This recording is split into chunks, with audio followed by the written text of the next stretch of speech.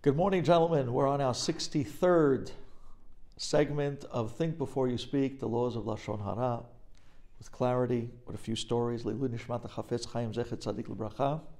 Leilu Nishmat Luz Aliza Bat Henriette and her children that passed with her in the fire. Ruach Hashem Tenichena B'Gan Eden. As well, should be a zechut for the Cholim of Klal Yisrael, and a special zechut for our B'nei Chabura that learn every morning for Shefa, Beracha, V'Atzlacha, Ad B'Lidai. These halachot are dedicated for the Shemirat Ma'alya and the Hatzlacha Gdola of Chaim David Ben Chayesara. Today, the halachot's title is being pressured. Being pressured. Now, I want to bring up to you a scenario while talking about the laws of rechilut. Let's remember, rechilut means that you tell something to someone about what someone else said about them.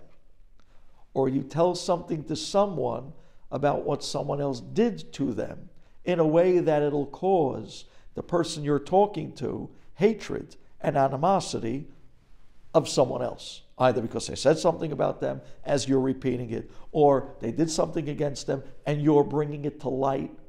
You're causing hatred between two Jews. That's rechilut. So let me bring you out a scenario, something that I think is very common. Did it ever happen to you where you walked into shul one day and you walk up to a group of guys, and the moment the guy who was speaking to the group lays eyes on you, he abruptly stops mid-sentence? And it's as if he literally just dropped the subject. Now you know, as well as he knows, as well as you know, that he stopped talking because of you. So obviously you say to yourself, hey, he stopped talking because he doesn't want me to hear what it was that he was talking about. Must be he was talking about me.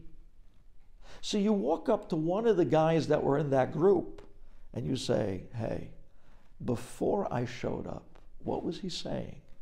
He was talking about me, wasn't he? Now at that moment, is this guy allowed to tell you what he was talking about, knowing that he was talking about you? Well, of course not. That's rechilut. If this guy in the group would turn around and say, yeah, right before you walked up, he was telling about what you did last week, and so on and so forth. That's why when you walked in, he stopped. Obviously, that would be prohibited. That is real rechilut.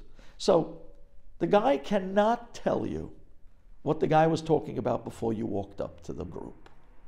Now, what happens if you turn back to the guy now, after seeing that he's not giving up or telling you what the guy was talking about, and you start pressurizing him? You start telling him, you know, I thought you were loyal. I thought you were a loyal friend. I thought you were the type of guy that me and you, we go way back. I could count on you on these moments that really shows who true friends are in life. And you start pressurizing the guy big time. Even if the guy is pressured to speak rechilut, the halacha is he's not allowed to speak it. He's not allowed to talk rechilut even when being pressured.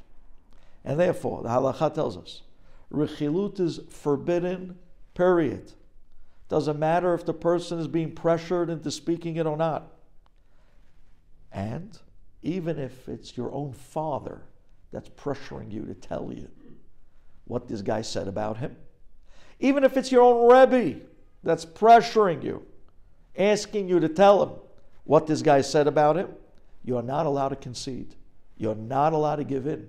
And you're not allowed to speak rechilut, period. Let's remember something. If we were to go out and put pressure on the interrelationships between two Jews, put the pressure on bringing people together, we have enough problems in Klal Yisrael in the areas of shalom. We need people to put the pressure and step up to bring people together, not to push them further apart. Thank you for listening.